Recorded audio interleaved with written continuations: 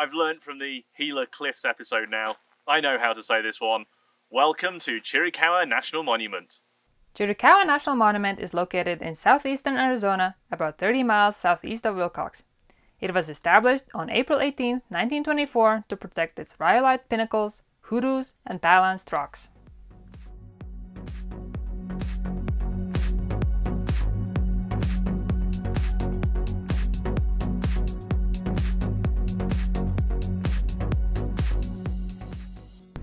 Can you just jump out? I want to see how much ground clearance I actually have on things like this. Just Yeah, so like on the back? Yeah. On the very back? It'll be as the trailer dips to the bottom. Yeah.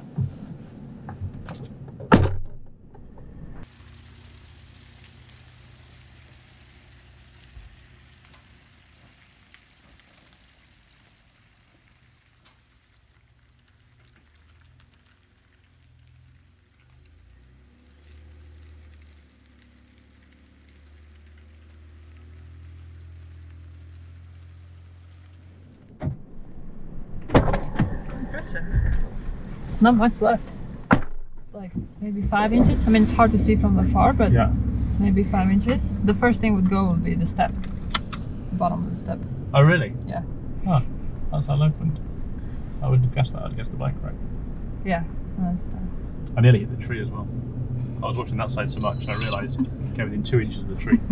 Nearly wiped out the side of the car? No, the roof of the trailer. We have just arrived at the Chiricahua National Monument, and we have parked up at the Bonita Campground, and now we're gonna walk around and see how it looks like. Bonita Canyon Campground is the only campground in the Chiricahua National Monument. The length limit for RVs and trailers is 29 feet. There are a total of 25 sites, and about half of them are RV sites.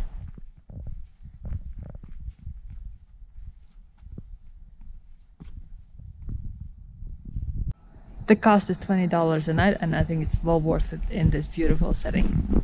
There are no hookups for RVs, there is potable water for drinking, and there are bathrooms. Here is a dip in the road where trailers with lower ground clearance might struggle a little bit.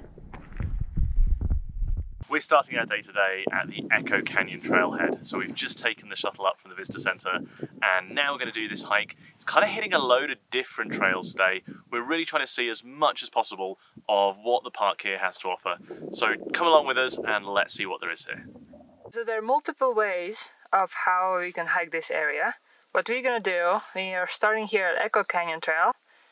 We'll do that trail. Then we'll do Hailstone Trail, Mushroom Rock Trail. We'll go up to Inspiratoin Point and back. We'll continue on Big Balanced Rock Trail. We'll do the Heart of Rocks loop. We'll return back through Demming Canyon and then Lower Rhyolite Canyon Trail. These amazing rock structures that you can see behind me are called the pinnacles. And these were formed originally about 27 million years ago when a volcano in the area called the Turkey Creek volcano spewed ash everywhere in the area. That formed a rock known as rhyolite, and it was the erosion of that rock that's left these pinnacles. The Chiricahua Apache called these pinnacles the standing up rock.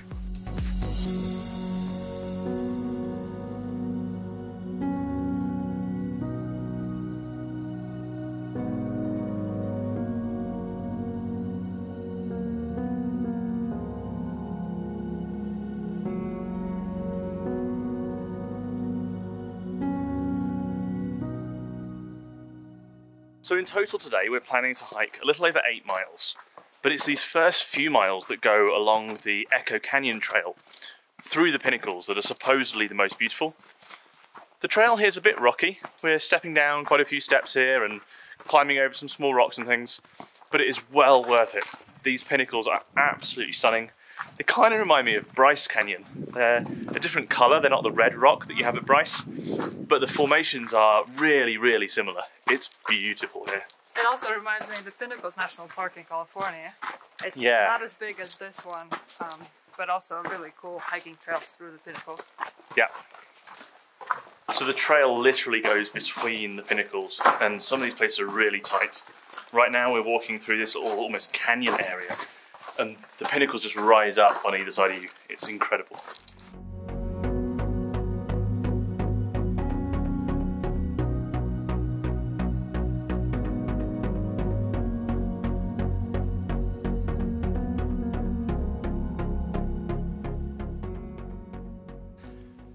So we were walking down the trail and we've just stopped at this area and there's a sign here that says Echo Park.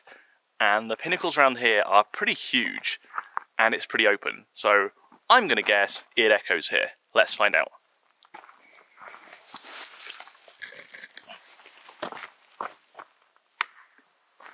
Yep, it echoes. Let me try again. That's better. So walking down the trail, we've just come across water. I think that looks totally drinkable, don't you? Yeah, no, not happening. No, I would not drink that at all.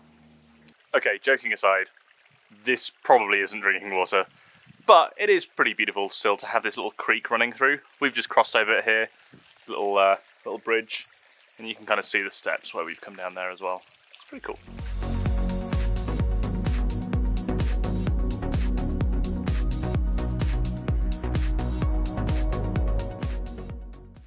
Look, there's a trail on the hillside. Looks like that probably is going to be the way we're going to come out. And then there's a valley behind the hills. And actually this place is called Sky Island because this mountain range is kind of right in the middle of the desert. It's completely surrounded by flat valleys.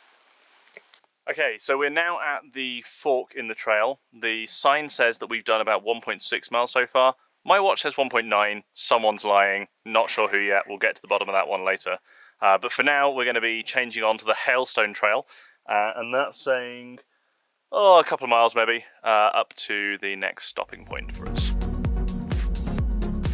We've reached our next fork in the trail. This time there's the Ed Riggs Trail that heads off that way.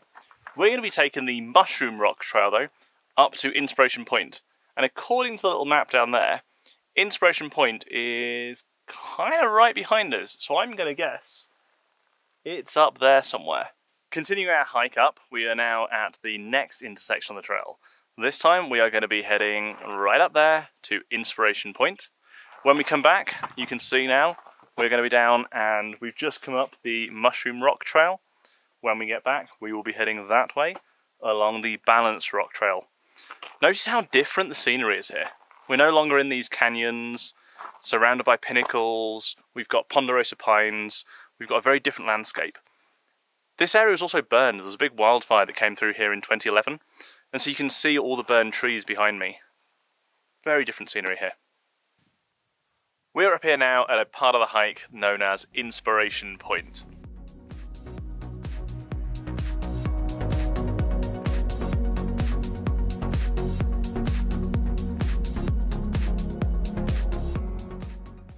If you look over there in the distance, you can actually see that's the high point in the area. That's known as Sugarloaf Mountain, and a little bit over that way as well is where we started this morning. From here, we're going to be heading back down here, all the way down the canyon to the visitor centre at the bottom. But while we're here, how incredible is this?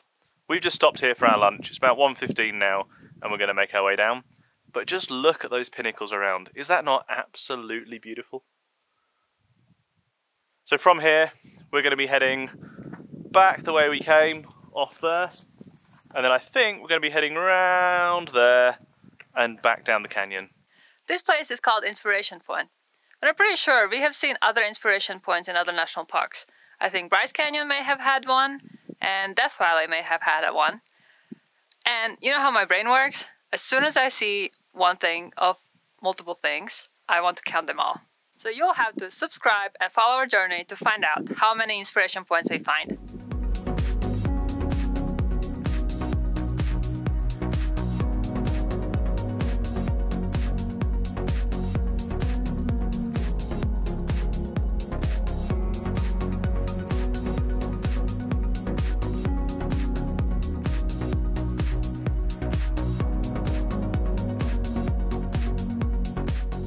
Walking down the trail from Inspiration Point, we're going to find a big balanced rock somewhere. I think we might have found it. We just checked the map, and it turns out that although that was a big balanced rock, it actually wasn't the big balanced rock. Which basically means there is a bigger, better balanced, rockier rock somewhere up ahead. Or, if there's not, I'm going to feel really cheated, because that was definitely, I looked at that and I was like, wow, that is a big balanced rock. So if that wasn't it, There's gotta be one better. Let's find out. Got some good news. We found the big balanced rock. This one is definitely big. It's definitely balanced. And it's definitely a rock. I think that one deserves the title. According to the sign, this big balanced rock is over 22 feet in diameter, it's 25 feet high, and it weighs 1,000 tons. And it's balanced just there.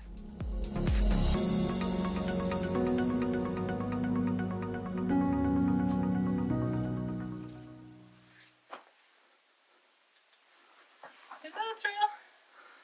Does it look like a trail to you? Yeah? Okay.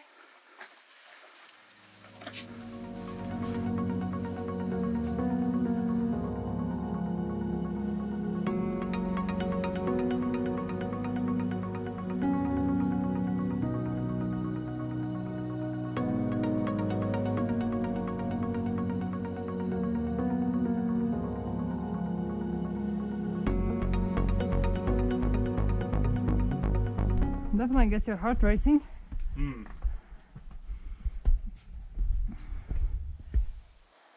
That is definitely the camel's head.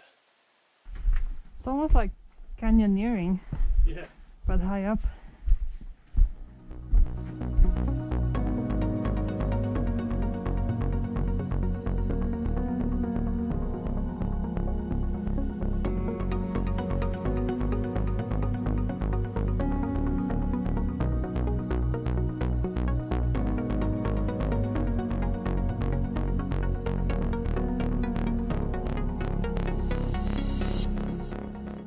Hey. You guys find the real balancing rock? We did. We were like, we've been lied to. They told us.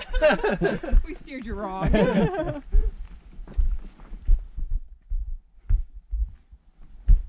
you imagine finding a trail through all of this? You could easily get lost here. Especially through this kind of rock jungle. Yeah.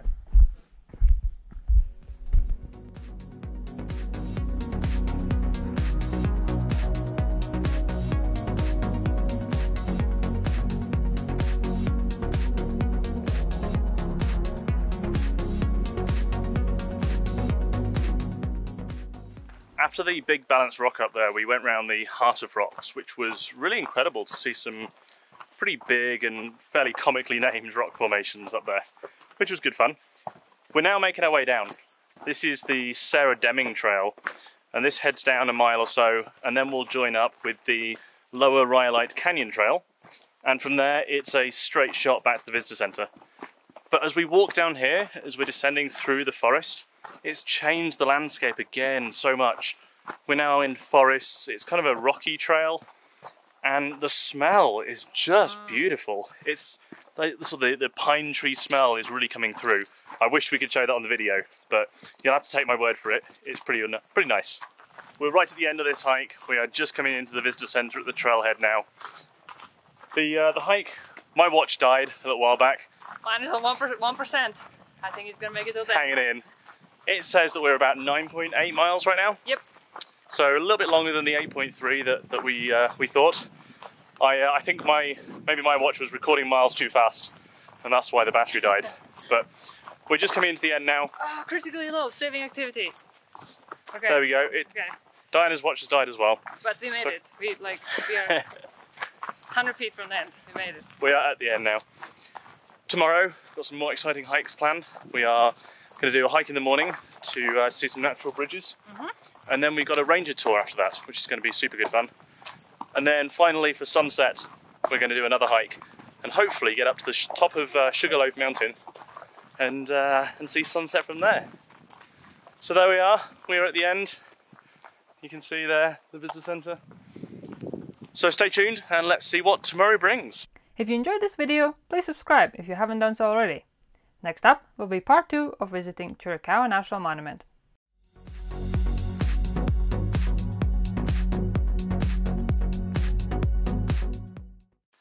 Look, it's Echo Park. Do you think it will echo? I imagine so, yes. Yeah. After millions of years of erosion, and what we're left over with... I can't do this. We've reached our next fork in the trail. This time we've got the eggs. This place is called Inspiratoin Point. They do one, and I'm pretty sure Is it heavy? other national parks that Thor's hammer.